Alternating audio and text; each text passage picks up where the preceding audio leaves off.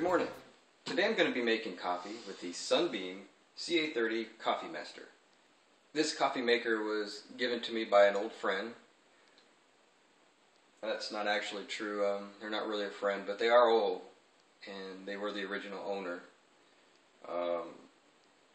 She was actually my boss for the past 20 years, so I guess we're friends, kind of. But she was a mean boss. But she gave me this, so that's nice. It's a vacuum type coffee maker, and first made its debut in the late 1940s, and still considered today to make one of the best cups of coffee. The inherent problem is, over time, this gasket, which separates the upper part, the reaction chamber, with the server, hardens, and if the product is together, you will not be able to pull them apart. If it's separated, you will not be able to get them together. And these coffee makers are considered quite collectible because they have an awesome. So today, hopefully, I'd like to demonstrate that the CA30 coffee maker from the 40s does in fact work, and that we can put together the upper and lower halves and pull them apart with some degree of ease, and then enjoy a delicious cup of coffee. Let's get started. Alright, the first thing we're going to do is we're going to fill our coffee bottom part, the server, with water. And from what I understand, these are the markings. This is 2 cups, 4 cups, 8 cups. I don't really have anybody to drink 8 cups or even 2 cups. But we'll demonstrate it with 4 cups. We'll fill the water up to this line.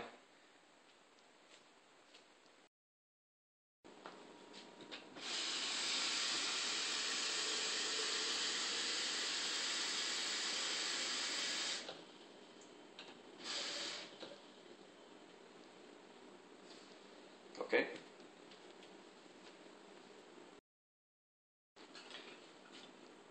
Next, we'll put the coffee in our reaction chamber, and this is the filter that comes with it. From what I understand, earlier models had a cloth filter, which deteriorated over time. But this is like a metal micro screen filter, which just needs to be cleaned, so that has a lot longer longevity. So that just inserts into here. And it hooks on here in the back. I guess at this point we'll go ahead and connect our 2 pieces.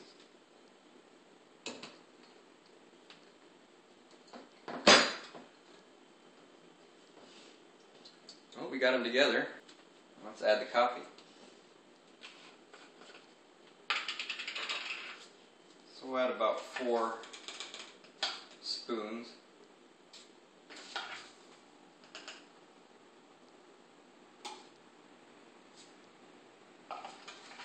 Alright, so we've added our coffee grounds, and we'll put the lid on. Make sure it's set to high.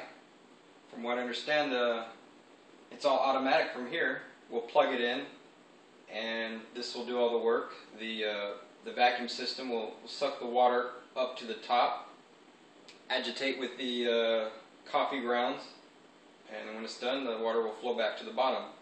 And this supposedly is supposed to switch to low when it's done.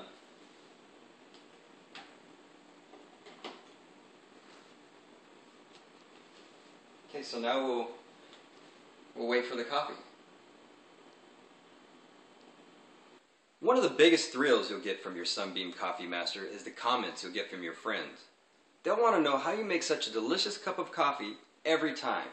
When you tell them the secret of the Sunbeam Coffemaker, they too will want one. Actually, I just read that from the manual I found online. That sounded pretty good. Whoa! Sounds like a rocket ship about to take off.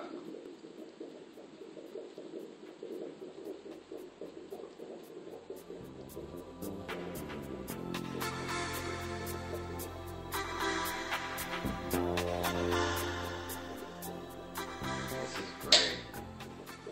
And if you notice, the switch to low. That must mean our coffee's ready. Alright, the real test now is to see if we can pull these 2 halves apart. without scalding ourselves with hot coffee.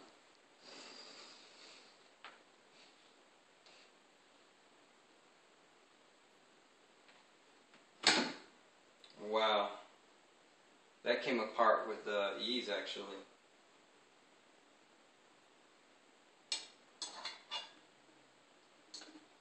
Take the top part here, insert it into the server,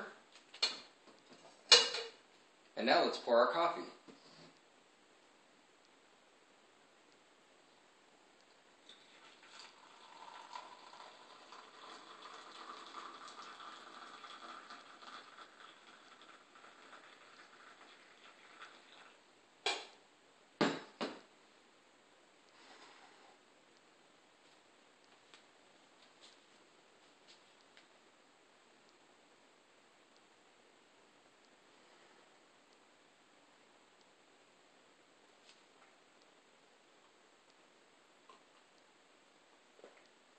That is delicious.